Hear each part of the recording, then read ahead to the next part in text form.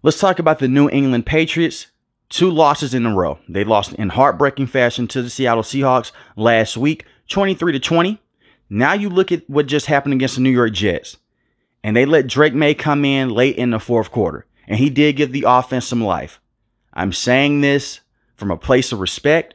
Jacoby Brissett is not a good starting quarterback from week to week, but he is still the best quarterback option for the Patriots. And I'm going to tell you why. Drake Maye is going to be the franchise quarterback. That's what the Patriots are hoping for. We saw the same song and dance a couple of years ago when they selected Mac Jones in the first round. They pushed him out there as a rookie. He had some solid moments, but he was a turnover machine. They made the NFL playoffs when he was a rookie. After that, he got worse season after season. I think the Patriots right now, their offense is just completely terrible. Their leading receiver is a tight end in Hunter Henry. And no disrespect to Hunter Henry. He's a very good football player. But when you have wide receivers like Demario Douglas, KJ Osborne, and Jalen Polk, who is a rookie, no one should be put into this situation but a starting veteran quarterback that is a bridge quarterback. Now, at this stage of his career, Jacoby Brissett, he is what he is. He isn't going to get you over the hump. He isn't going to go out there and single-handedly cost you football games. He is not going to elevate the talent around him either. Jacoby Brissett, it is what it is. He's a backup quarterback at best, but when you look at Drake Maye, you do not want to ruin this kid's potential long term by putting him out there into this dumpster fire. The Patriots are not a good team right now. So why would you put your rookie quarterback into this situation when you can cause irreversible damage and build on bad habits? That is something you don't want to do. And all the analysts and all the experts were saying that Drake Maye had a long ways to go in terms of his footwork and his processing. I can tell you right now, if you put this kid out there from week to week for the rest of the season, he's going to struggle immensely. Unless you go out there and make a major trade to bring in a number 1 wide receiver and to bring in better offensive linemen. Now, their offensive line is beat to hell right now with injuries. Cole Strange is out right now, and he's one of their better offensive linemen. But you look at what the New York Jets just did against Jacoby Brissett. You put Drake Maye in for that full game, it may have been even worse. Jacoby Brissett can't push the ball deep down the field because the wide receivers can't get open. The strength of the Patriots right now is their run game because the wide receivers can't beat press and they can't beat cover 2 high safety. It's that simple. They only scored 3 points against the New York Jets, and you know what? That's okay. Jacoby Brissett got sacked 5 times. Drake Maye got sacked twice.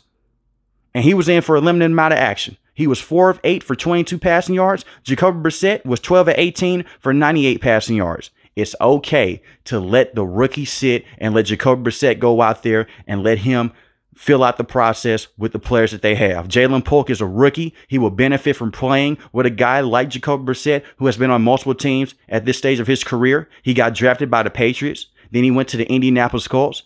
Then he went to the Washington Commanders. Now he's back home with the Patriots. He knows that he's not the long-term starter. So does Coach Mayo. But don't put the kid out there into this terrible situation. If they had better playmakers like a Jordan Addison or a Justin Jefferson, then you could possibly push him out there. But the NFL is so different from college. And many of you guys know this. The national media right now, they're already saying, just put Drake Maye out there. Look at what's going on with Caleb Williams right now. He is struggling immensely. Jaden Daniels looks like the best rookie starting quarterback so far, but he's running around a lot. They may be causing damage with him if he doesn't learn how to protect himself outside the pocket. We also look at Bo Nix and the situation with the Denver Broncos. It's not pretty. Don't panic here. They're 1-2. That's okay. You defeated the Cincinnati Bengals in the first game of this season. That was a very good win. The defense, they have some very good football players, even without Matthew Judon. They traded him to the Atlanta Falcons. Keon White leads the team in sacks. You want to see more out of Josh Uche. You gave him a contract extension a couple of years ago for a reason. He has to be better long term. You also look at Christian Gonzalez, one of the best cornerbacks in the NFL. You're missing Jawan Bentley. He's going to miss pretty much the rest of this season, dealing with an injury. That's a very good linebacker to have in that interior. You have Jonathan Jones as well, solid cornerback. Jabril Peppers is a very good safety. He was in and out of the lineup against the Jets in the Thursday night matchup, dealing with an ankle injury. But we know long term, he's a very good safety to have.